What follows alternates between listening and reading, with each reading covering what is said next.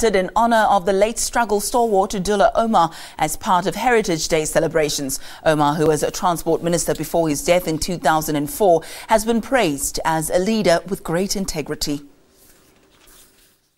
Farida Omar says the place has special significance as she and her late husband used to regularly walk along this route.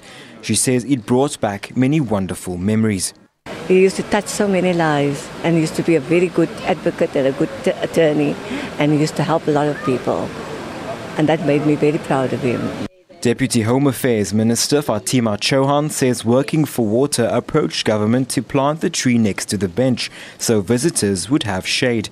Chauhan says his values of inclusivity live on in the constitution which he helped formulate, and this is why the tree was planted on Heritage Day. We seized on that opportunity to plant this tree in honour of Comrade Dullah on Heritage Day, simply because a lot of what Comrade Dullah did lives on with us today.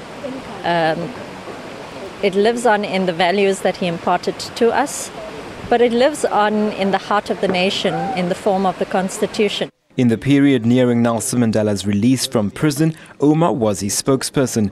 Omar was also the first Minister of Justice of the new South Africa and was later appointed Minister of Transport by former President Thabo Mbeki. Lyndon Khan, SABC News, Cape Town.